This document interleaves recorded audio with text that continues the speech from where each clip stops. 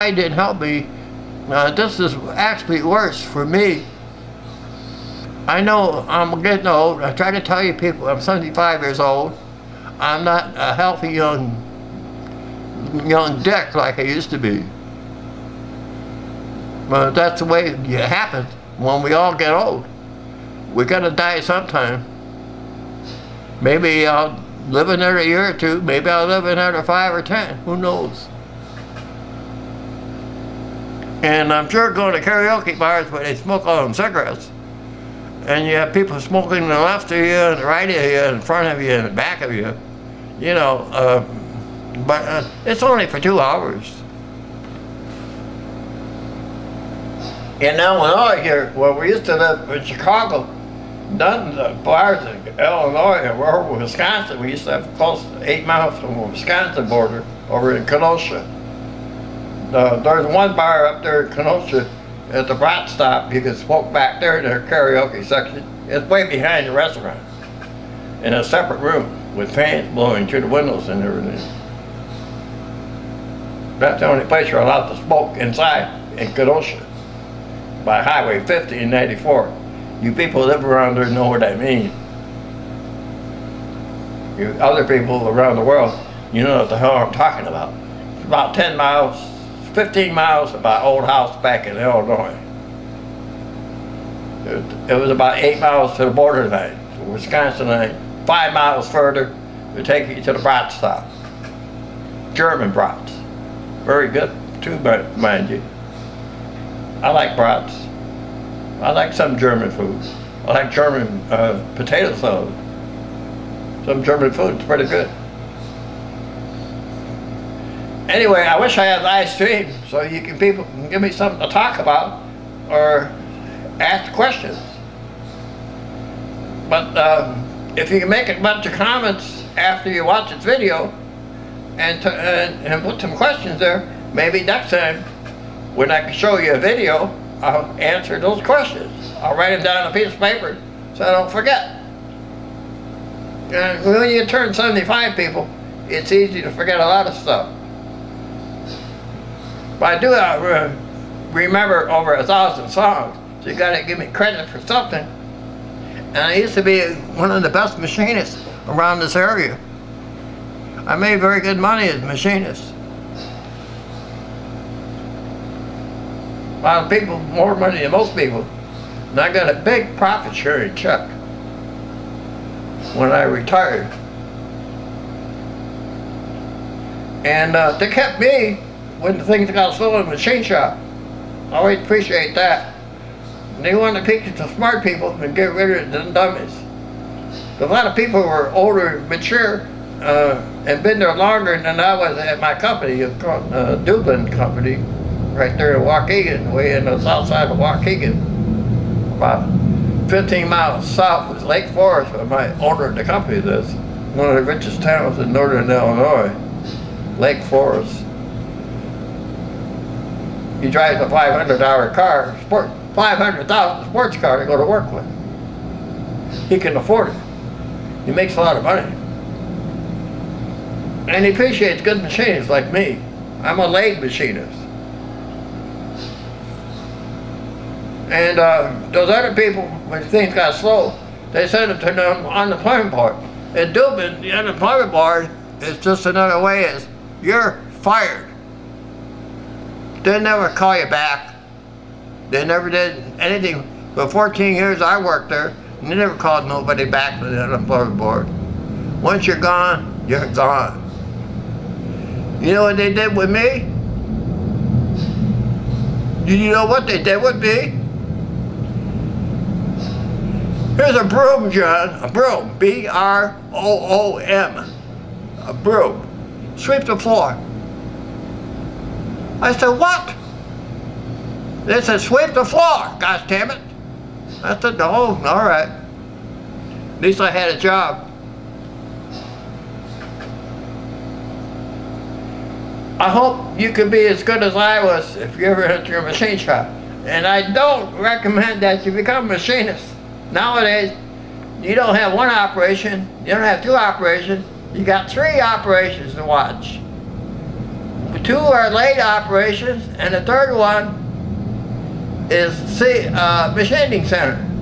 That drills the holes and mills spots on the piece that you're working on, and other things. It drills and taps holes in different locations, and mills and flats someplace on the part that you're making, and a bunch of other stuff that a milling center does. And also, you have to teach a robot how to put the part in the machine and take it back out and change it between from operation 1 and operation 2 on the lathe. There's a lathe over here, and there's a lathe over here, and there's a machining center coming in like this. Instead of 30 operations on a print that you have to watch, you have to watch 60 for 2 operations and 90 for 3 operations. Instead of 7 or 8 tools in the machine, you got 300 tools to put in the machine nowadays. The machines cost millions of dollars, and they don't want you to crash them because it's going to cost them a lot of money to fix it. They would have a good excuse to fire your ass. Don't become machinists. There's too much to learn, and they don't appreciate anything about you. Why do they have those expensive machines? Because they don't take cigarette breaks. They don't take coffee breaks. They don't take a break to go away and talk to people.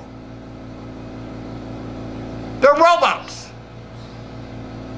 They're taking over everybody's job.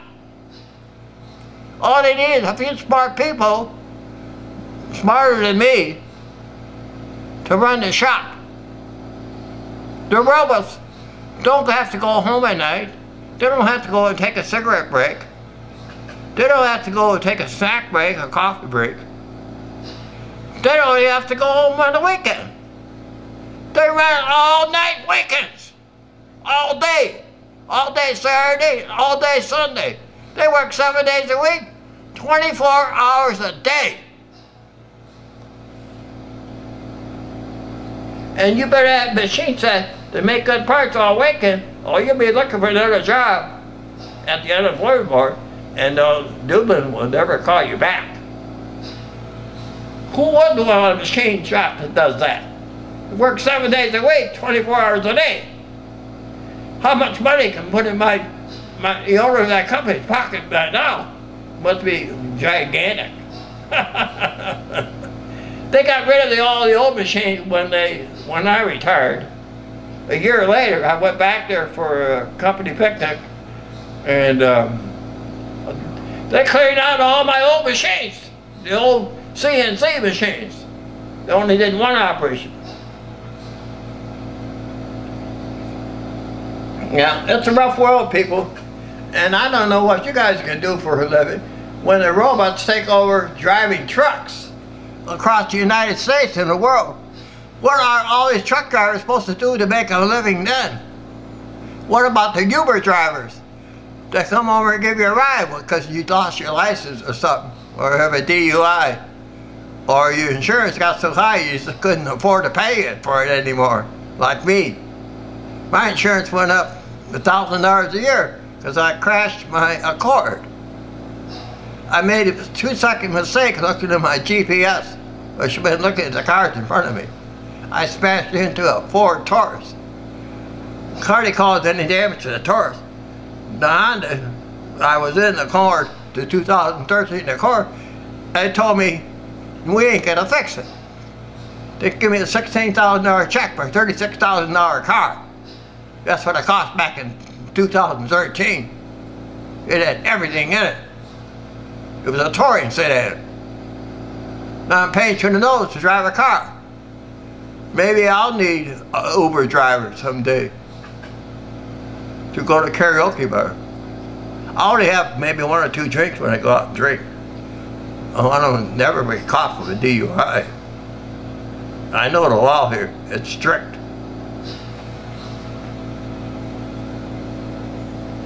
But that's the way it is, people. You have insurance, pay for everybody else's mistakes. Then when you make a mistake, then you're gonna pay up the ass. You're going to be paying up the ass if you ever get in an accident. So don't look at your GPS even for a split second. All it takes is a half a second of not watching the road in front of you when there's cars around you to getting into an accident. That's why I stay away from cars when I'm driving.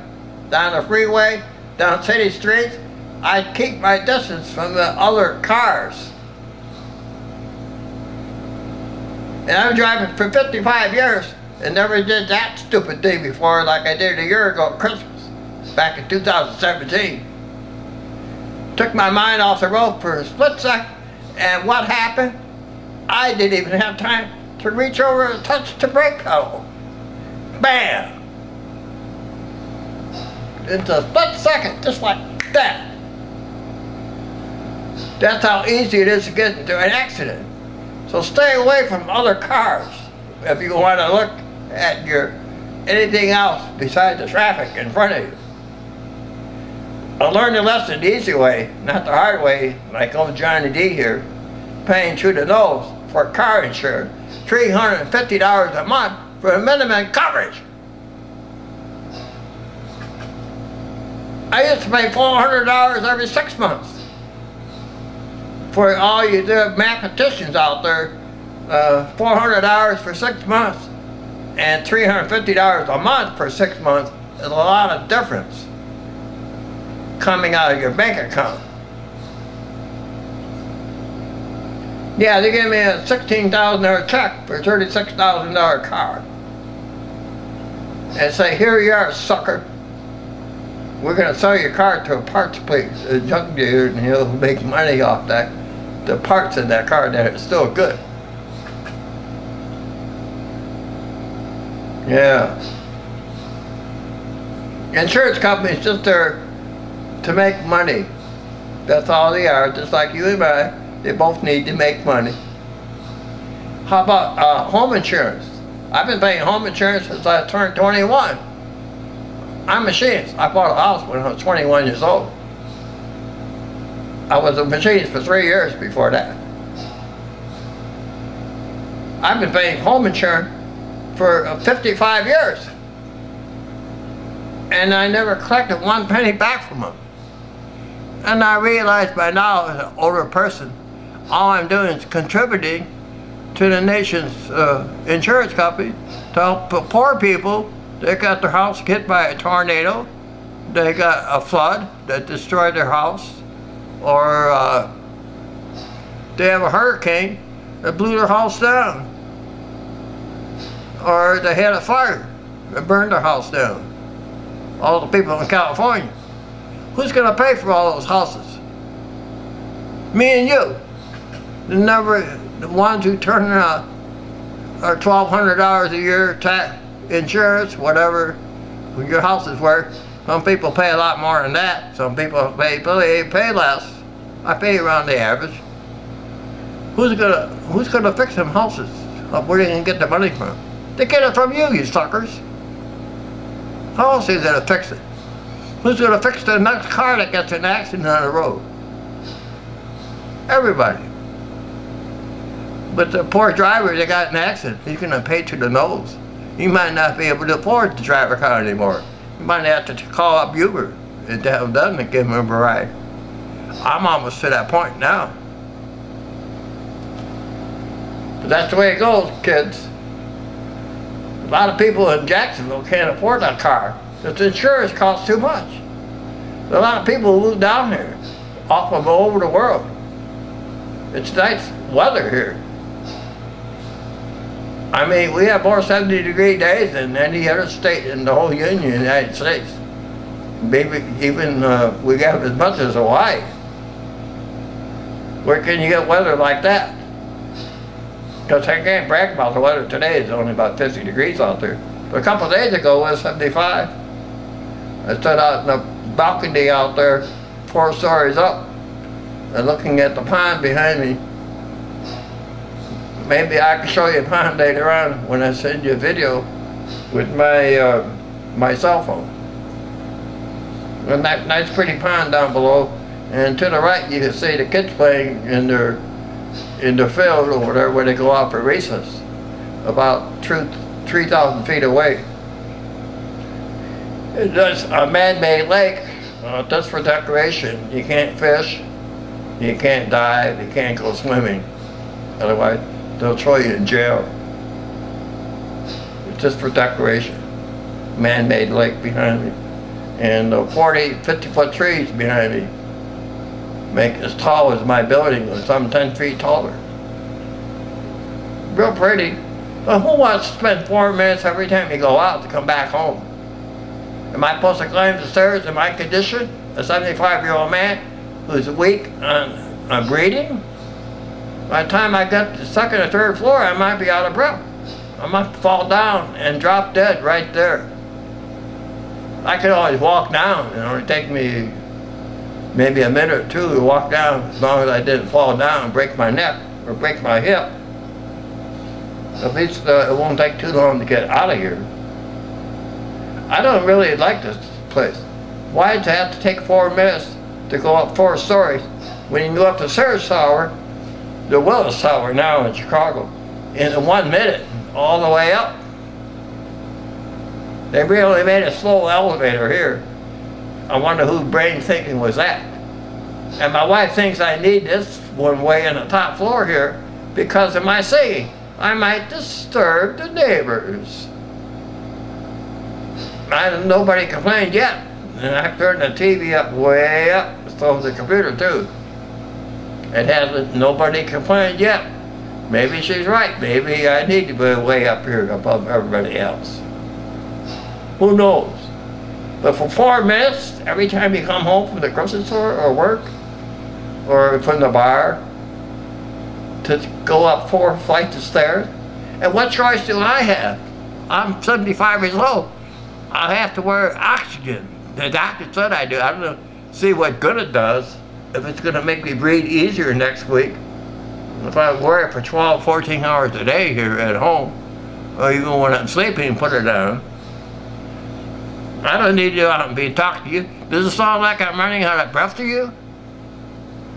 I don't think so. Well, anyway, people, it's been, what, about 48 minutes already? Well, I'm going to let you go now, and let me know if you appreciate my video with you.